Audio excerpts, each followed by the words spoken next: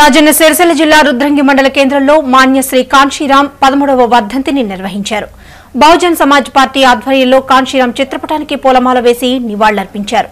ఈ సందర్భంగా బీఎస్పీ నాయకులు దొబ్బల నరేష్ మీడియాతో మాట్లాడారు. ఎస్సీ ఎస్టీలకు అండగా బలహీన వర్గాలకు నాయకత్వం వహించే ఆలోచనలో భాగంగా కాంశీరాం బహుజన్ సమాజ్ పార్టీని స్థాపించారని తెలిపారు.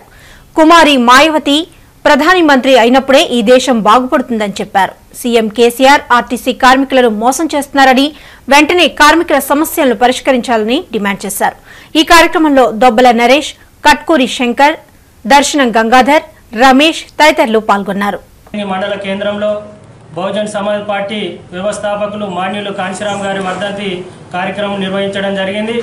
మరి గతంలో ఎస్సీ ఎస్టీ బీసీ మైనార్టీ వర్గాలకు మరి ఏ పార్టీ లేక, ఏ సపోర్టు లేక, మరి ఎన్నో వేల సంవత్సరాలు, వందల సంవత్సరాలు మరి ఒక దళితుల బ్రతుకు దీనమైన స్థితిలో ఉందని చెప్పేసి కాంశీరాం సాబ్ గుర్తించి మరి ఒక బహుజన్ సమాజ్ పార్టీ అని పెట్టడం జరిగింది.